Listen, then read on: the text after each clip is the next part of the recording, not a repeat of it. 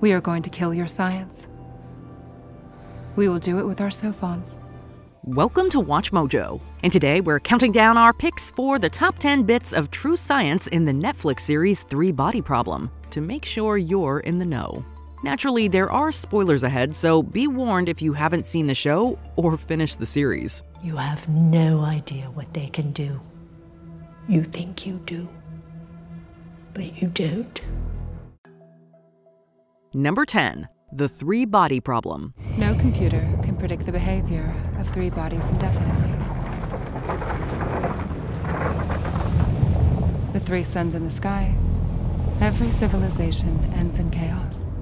More than just the title of the show, the three-body problem is also a centuries-old issue in physics. In simple terms, it's the realization that any space or system with three things in it, three bodies, is inescapably difficult, even impossible to reliably predict. The only explanation for these observations is that this planet is part of a three-body star system. Whereas with two bodies, say a star and a planet, it's simple to foresee how each will affect the other through gravity. When you add a third, it gets messy. Nevertheless, in the show, the three-body problem is what Jin and then Jack must try to solve if they hope to save the mysterious world inside the game that's under the gaze of three suns. There will eventually be a cataclysm from which we cannot recover. Our planet will be ripped in half, or pulled into one of the suns, or expelled into space forever. Number 9. The Fermi Paradox. When you say they, who are you really talking about? Do you think they're in contact with aliens?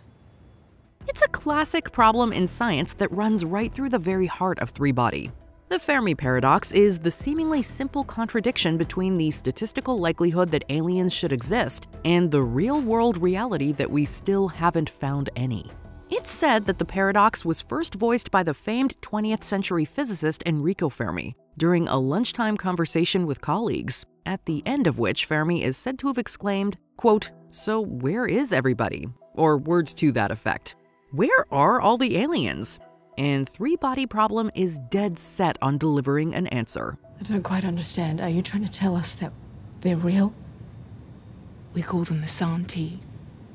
Number 8. The WOW signal. Back in 1977, Ohio State University detected a 72-second sequence. They called it the WOW signal because it made all the astrophysicists go, wow. In an early meeting between Wade and Clarence, the latter mentions to the former a bizarre moment in modern scientific history. And the WOW signal actually is a real-world phenomenon and an enduring mystery. As Clarence explains in the show, it really was a hugely unusual radio signal, detected by the Big Ear Radio Telescope at Ohio State University in August 1977. The strength and apparent uniformity of the signal lead many to believe that it may have been some kind of extraterrestrial call-out.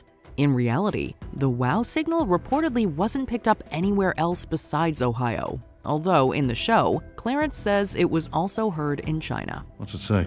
No one knows. No one's been able to decode it, and nobody outside of Ohio State detected it. Except for one observatory in northeast China. Number 7. Solar Amplification. Took me 8 years to receive a response last time. We might have to wait.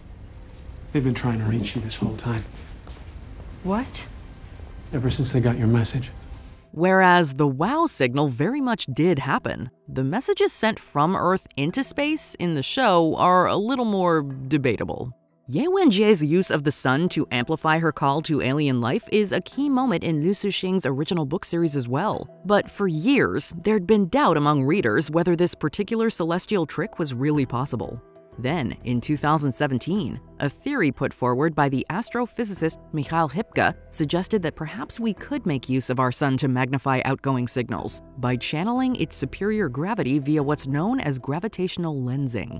It was even suggested that the method would make it possible to communicate with Alpha Centauri, the next closest star system to us and the real-world model for the home of the Sun T in the show. Sometimes I wondered if it was real. It's real. coming. Number 6. Dehydration. Is she dead? No. Those who dehydrate fast enough can be preserved. We rehydrate them when a stable era arrives. On the overall scale of science fact to fiction, dehydration perhaps feels as though it should be firmly made up. During her first meeting with the follower, Jin sees the unsettling process close up, and surely it isn't something that ever actually happens. It's too hot. She's gonna burn up. No, she won't.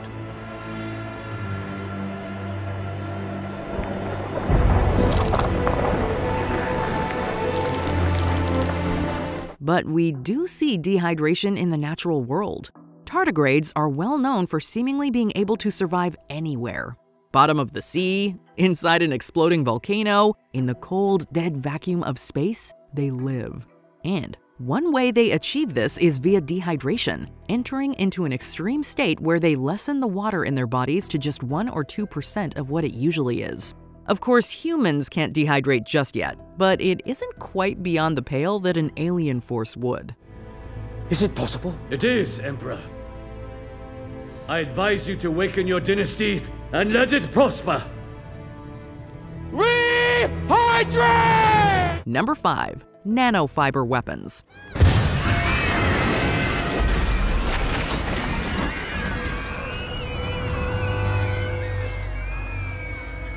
The brutal destruction of Judgment Day along the Panama Canal is easily one of the most dramatic moments in the series.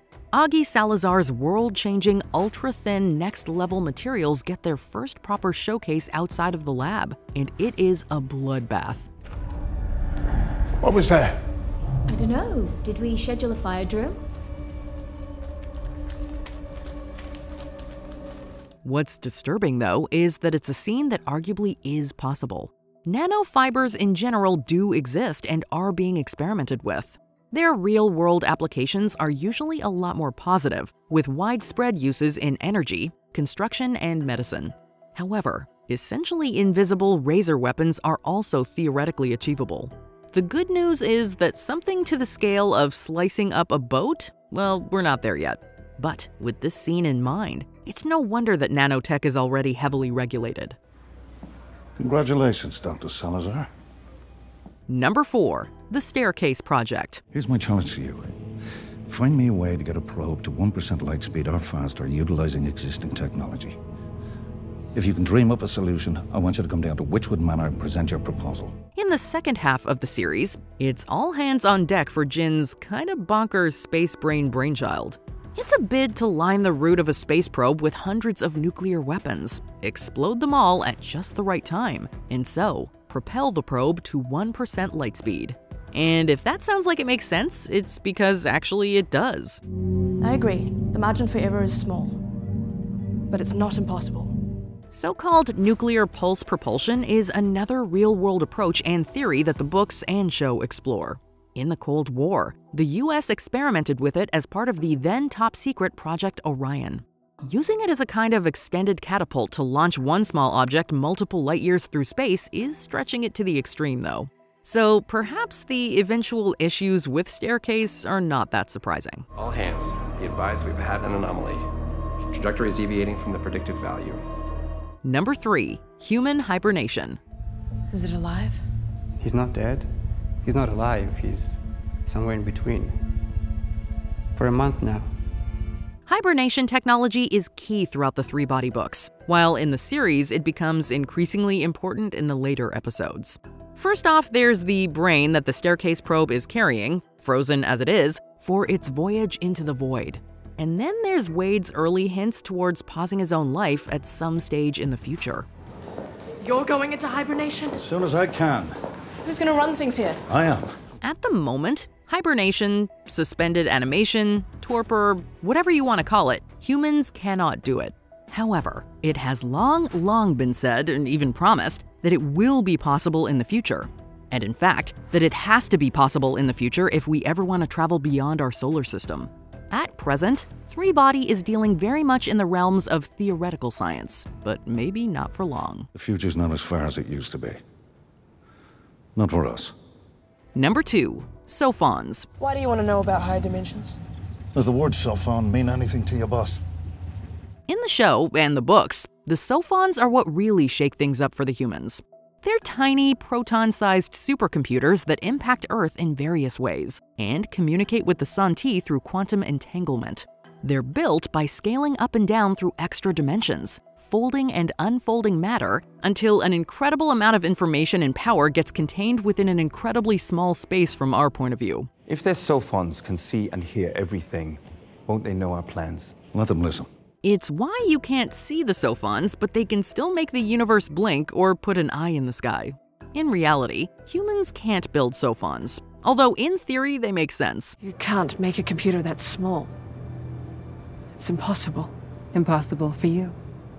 The more general AI reconstruction of the Sophons, or in fact of any object into human form, as we see in the show, certainly is possible though. We don't look anything like this. This is all for your benefit.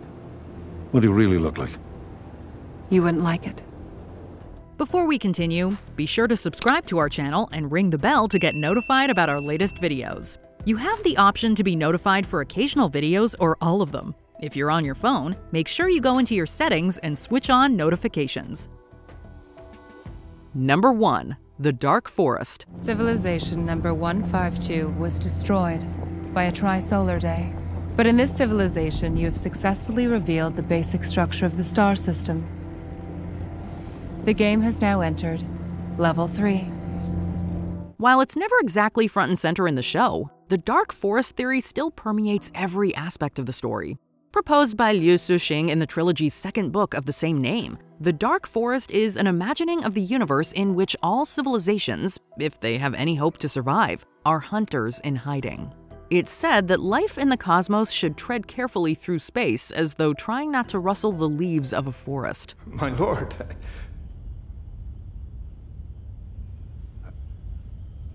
My lord?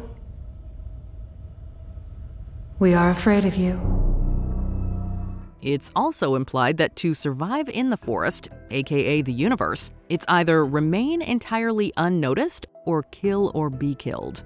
And so, with this in mind, the actions of Ye Wenjie at Red Coast Base are made all the more momentous. They are coming. And there's nothing you can do to stop them. What's your verdict on Three-Body Problem? And which bit of the show's science are you most impressed by? Let us know in the comments. What's it called again? Stairway to Heaven? The Staircase Project, yeah. Doesn't sound real. None of it sounds real. Big eye in the sky calling us all bugs. Science fiction. Fairy tales. Did you enjoy this video? Check out these other clips from WatchMojo, and be sure to subscribe and ring the bell to be notified about our latest videos.